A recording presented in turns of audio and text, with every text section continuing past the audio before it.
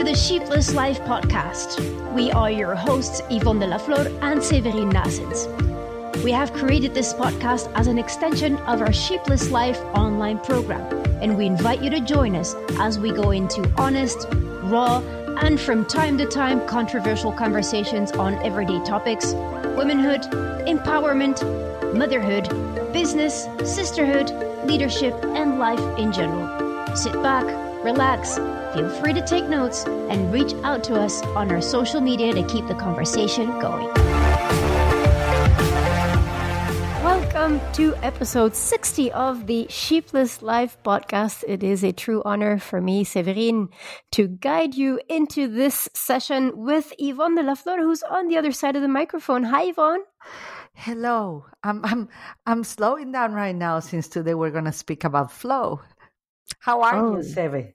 I'm doing good. I'm really I'm having a happy day today because my daughter it's my daughter's birthday. Yes, we're gonna dedicate this podcast to her. Happy birthday to Inari. Happy birthday to anyone whose birthday is today.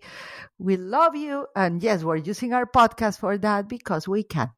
Yes, and we choose to do so because life is a celebration. And today, 13 years old is a big leap forward into teenagehood. And I like how you said it, Mom.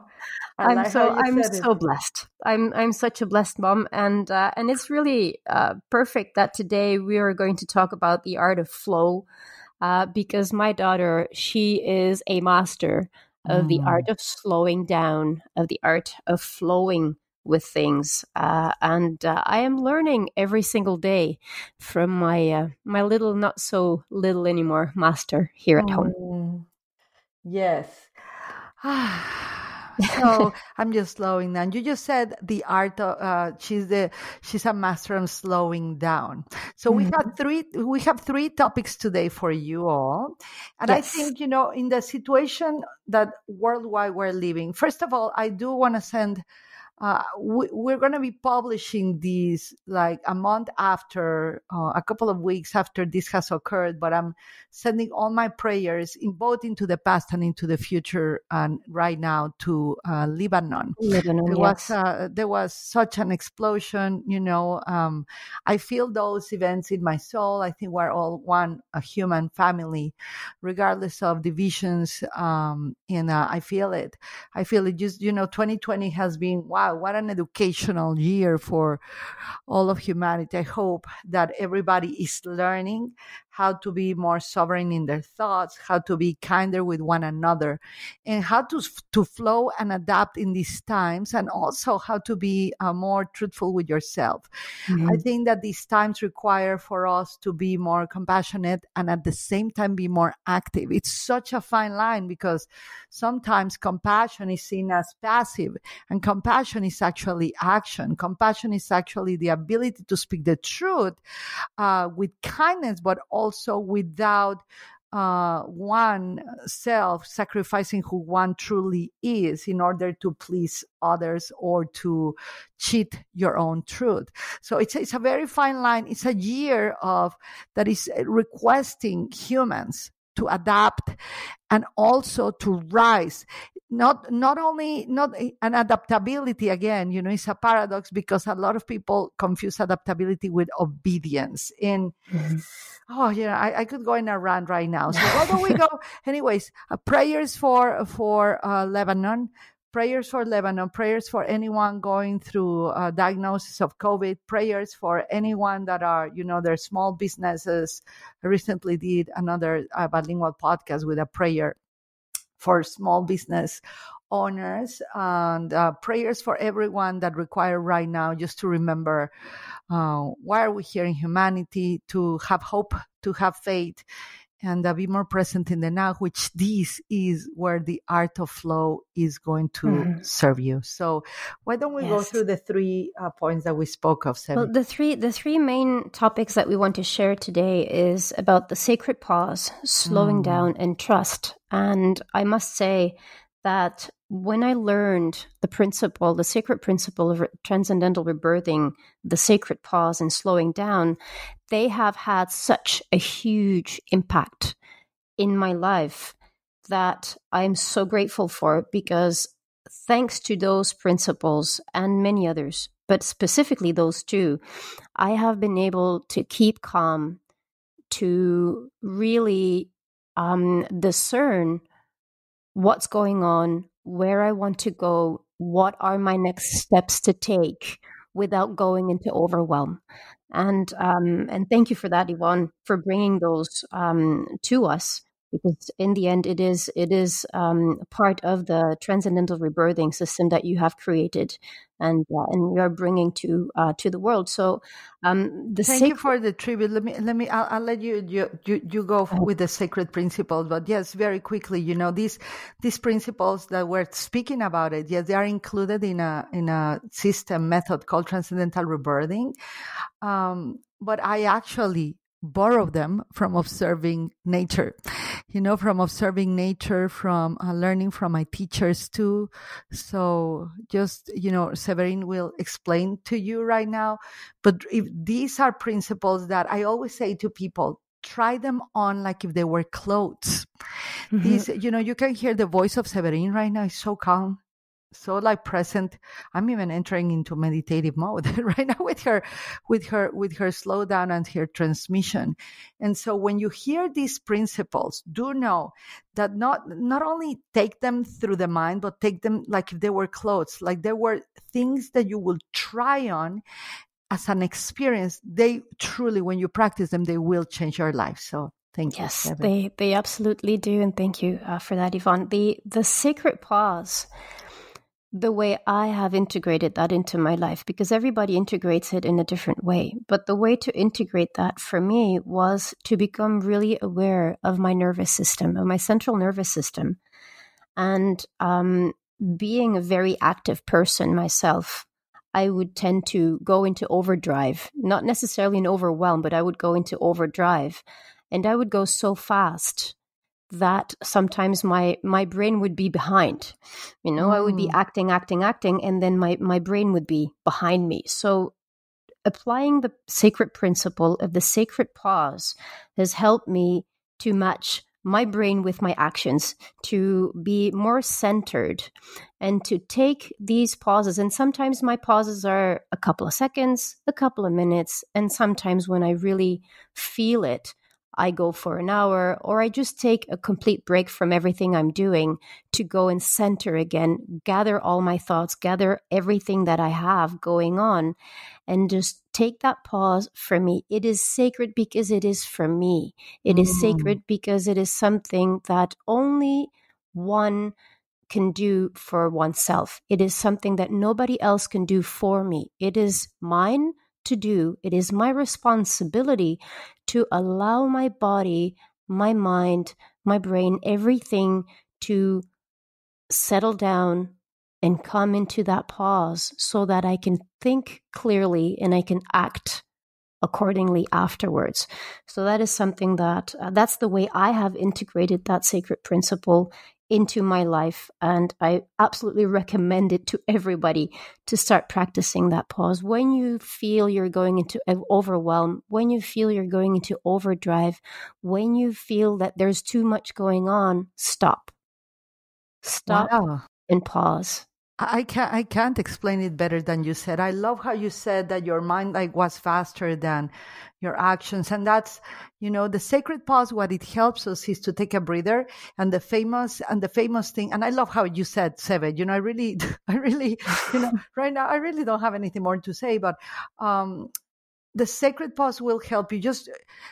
I love how you said sacred is about you. Yes. That's what makes it sacred, that it's for you. You take a pause, and the famous think before you act, right? Or think before you speak.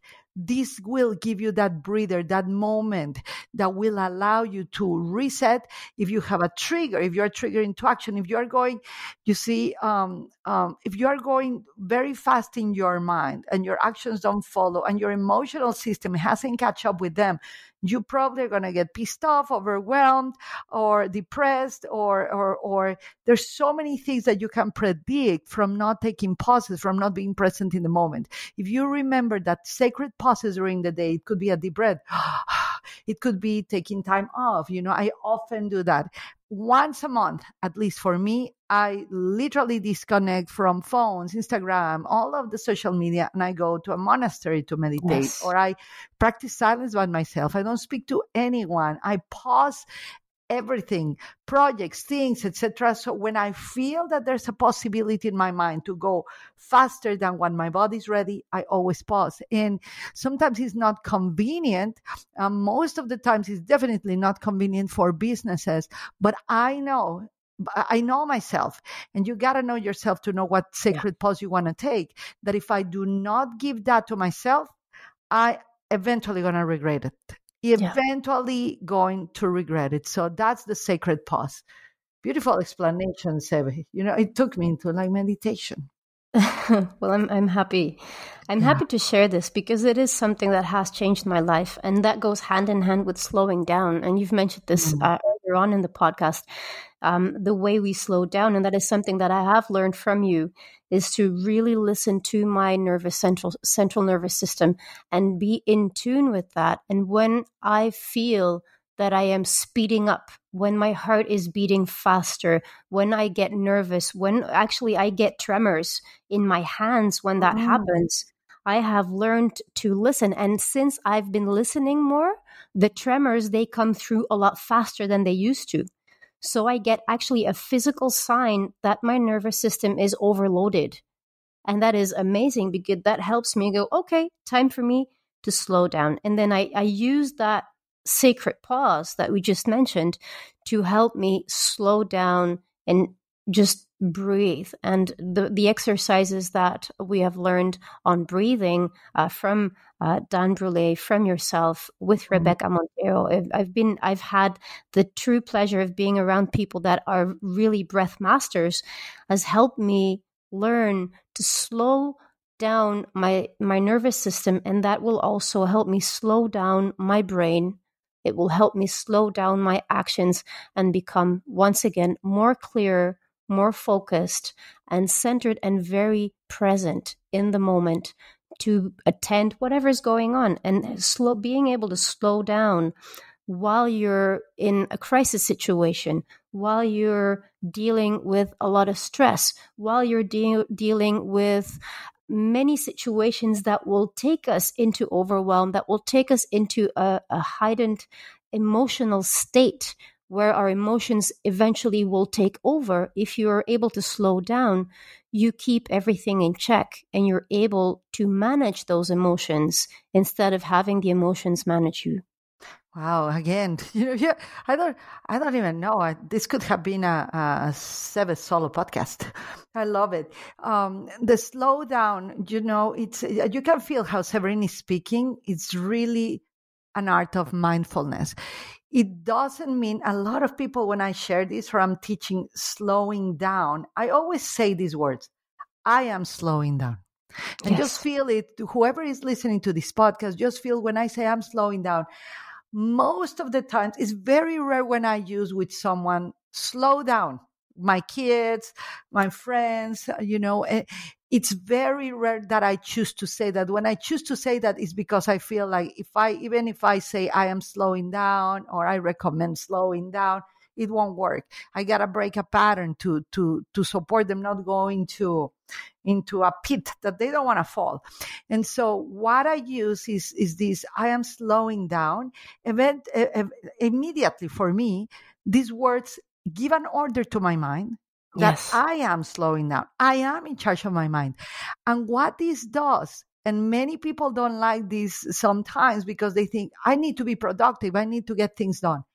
My life, my experience, my work is the evidence that a lot of things you can do more productive with in your inner being, being slowed down, and outer being super productive.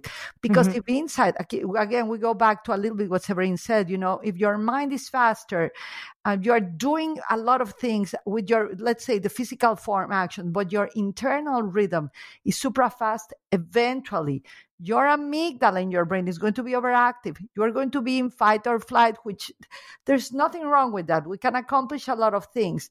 But to enter the zone, the famous zone, if you are sharp like an eagle, right? If you are calm like the water, but you also know how to use the storm, this I am slowing down. It's like declaring to yourself, I am the calm, but I am also the storm. I wanted to make it a little dramatic. I wanted to make it a little dramatic. We should enter some dramatic music in here. Dun, dun, dun, dun.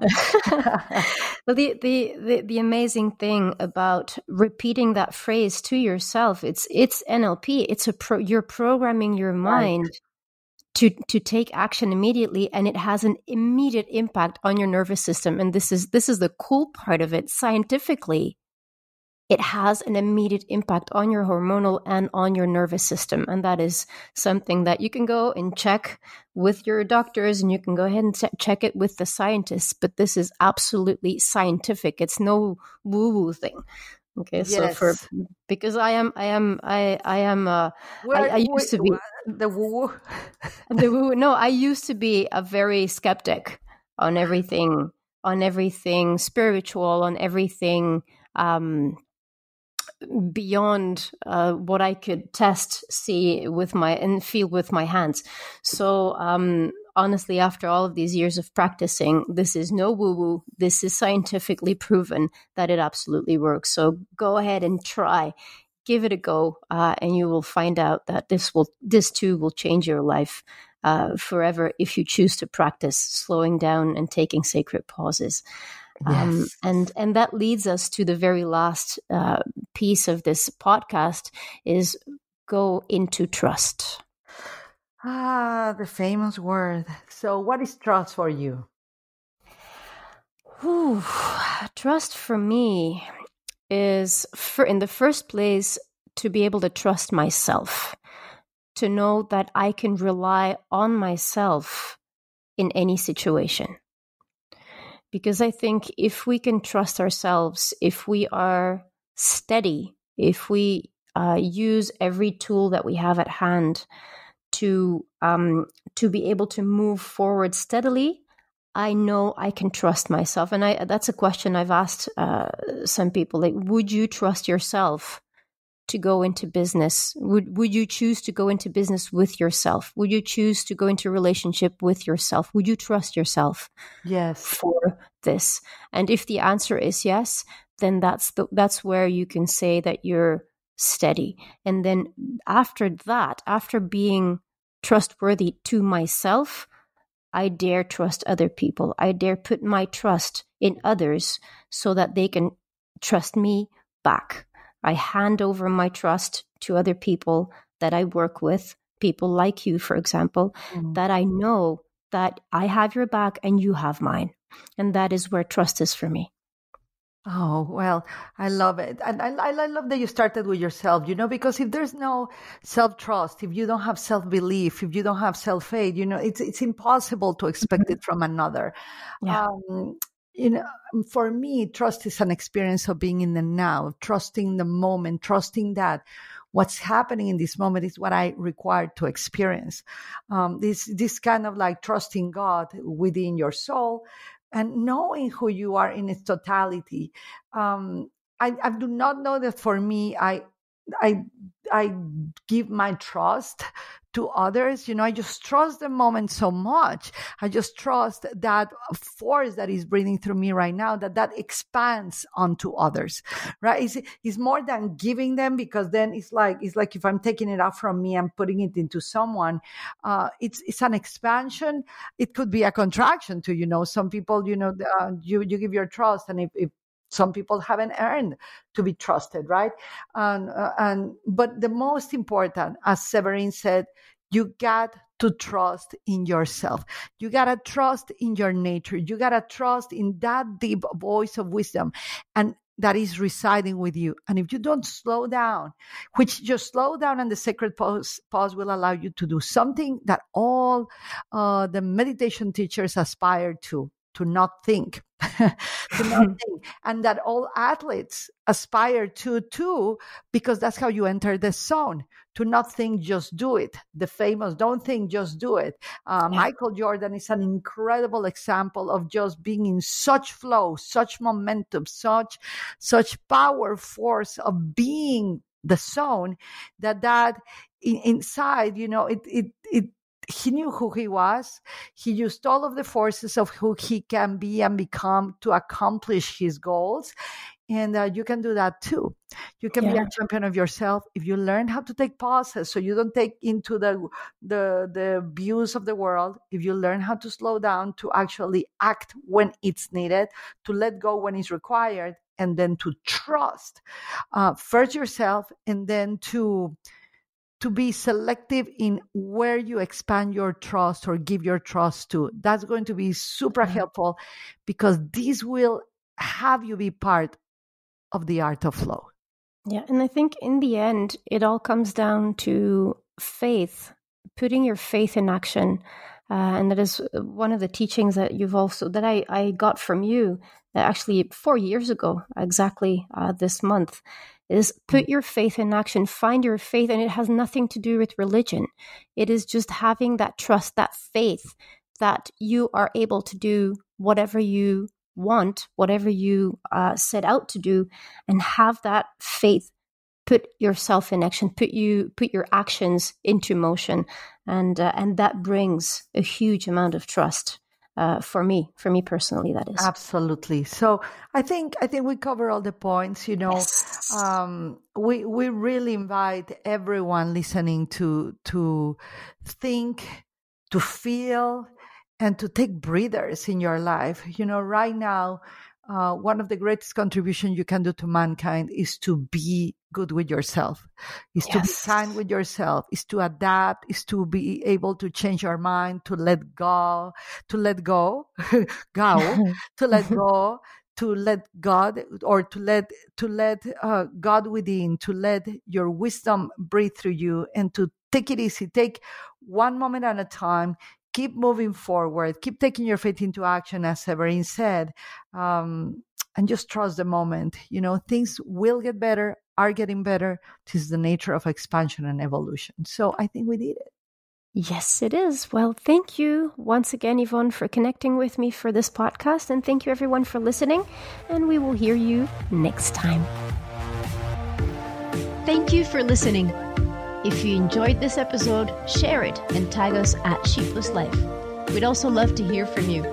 Join us on Facebook and Instagram, and sign up for the free masterclass we've recorded for you on Sheepless Living on www.sheeplesslife.com. Step out of the herd, become radically you, and create the future you really want.